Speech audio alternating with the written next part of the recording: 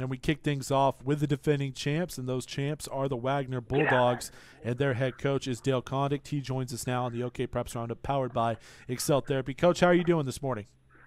I'm doing great. Obviously, enjoying the cool off. Yeah, obviously it's a good time to be a Wagoner Bulldog right now as you head into yet another season as the proverbial favorite to win yet another state championship. Expectation-wise, it remains the same. They're just as high as they were last year. How do you handle that from day to day and week to week as you open up practice with these kids? You know, I think we've kind of learned to embrace it. I think if you ever get to the pinnacle of what you're doing and you really want to achieve high, then that's just going to be part of it. And so, you know, I don't think that we feel any added pressure. We're going by it one day at a time. We'll go by it one game at a time. And, you know, we feel like if we can stay injury-free and focused, and we'll have a chance to do this thing again. Let's talk about the running back position. Obviously made a little headlines off-season-wise with Scotty Patton leaving. Now he's back. Chris Walker transferring from Fort Gibson.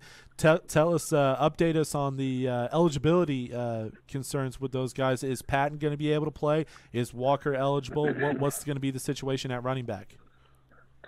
Well, there's some, I guess, unique situations, but you know, Scotty Patton, I don't believe ever wanted to leave Wagoner. There was just situations beyond his control that, you know, with budget cuts here that caused his dad to be out of employment. So they looked for employment elsewhere. Things didn't work out. And so he's back here, and we already have received approval from the OSSA on his eligibility status here. He's, you know, he's maintained the residence he's in.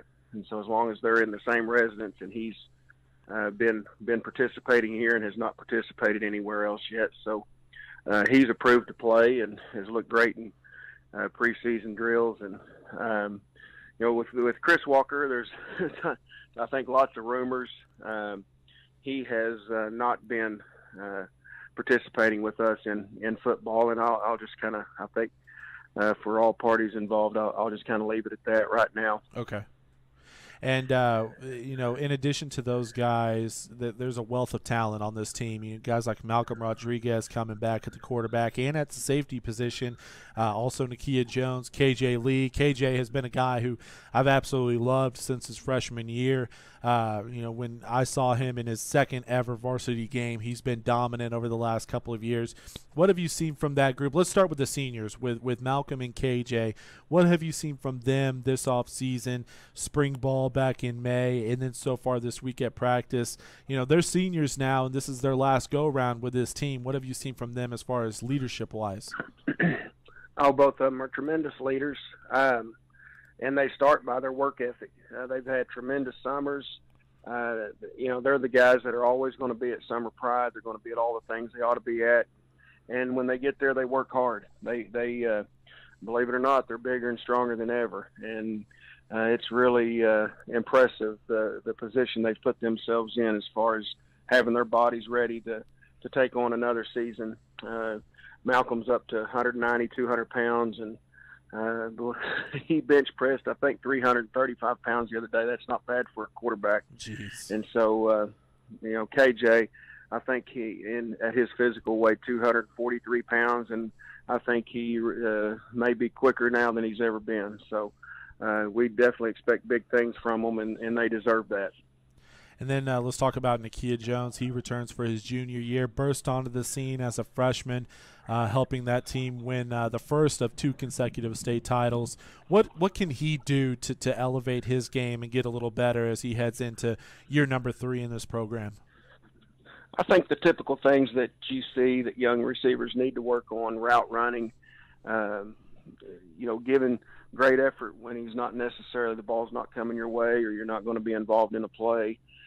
Just overall work ethic, practice habits, you know, the typical things I think you see with young players. He definitely improved on those things from his freshman to sophomore year. Now we're expecting him to do the same as he goes into his junior season. But definitely has had, you know, through our 7-on-7 in summer and here in the preseason, has had some moments where we have seen definitely some improvement. And high expectations for him going into the season. Of course, he's got to operate an entire season without A.J. Freeth on the other side of the field, so there will be added pressure to him, I think, in the way people do their coverages and things like that against him. And now we'll get you out of here on this. Generally, I ask coaches, what's it going to take to get to the state championship, to win it all? But with Wagoner this year, expectations are so high that anything less than a state title would be a tremendous upset with all the guys that you have coming back, all the expectations coming into this year. So let me ask you a different question as we get you out of here. What could possibly trip up the Bulldogs from making it back to the state title game and winning another gold ball? Golly, as I'm answering this question, I'm knocking on wood. But, I think a couple things definitely come to mind, and we've all seen this happen, and that's number one's injury. And probably that might be the most frustrating part of coaching for me is you really don't have a whole lot of control over that. So, obviously we can do some things through practice and that kind of thing to maybe limit ourselves to putting ourselves in danger of getting injured. But it's part of the game of football, and it just seems like it's blind luck on how it comes at you, and it comes at you in waves. So we had two bad injuries last year with Patrick Curley early and then A.J. Freeth late, and we're able to overcome those. So we hope to overcome, not to have any injuries, and I think just staying humble and don't get in our own way. Right. Don't get too full of ourselves and read too much into the publications that say that, this thing's already ours, because there's 31 other teams, and there's several of those that are working really hard to try to knock us off. And the longer this goes, the harder it'll get for us to continue to step up there and beat those really good teams. Well, that's pretty much what I said during the last segment. It's pretty much Wagoner. So hopefully your players aren't watching the program this morning, because that's pretty much what I said in the last segment. Although we'd love to see some Wagoner guys watching the show, but last segment, yeah. I did definitely throw that out there. Coach, it's always a pleasure catching up with you. Congratulations on another state title a year ago. Looking forward to catching up with you later on this season as you open up in September. Yeah, I can't wait, and this 0 week's got us excited a little earlier. We're not playing that week, but we'll definitely find a game to go watch. So it's fun, it's here, and can't wait to get started. Absolutely, Coach. I appreciate your time. That's Wagoner head coach Dale Condict joining us here on the OK Preps Roundup, powered by Excel Therapy.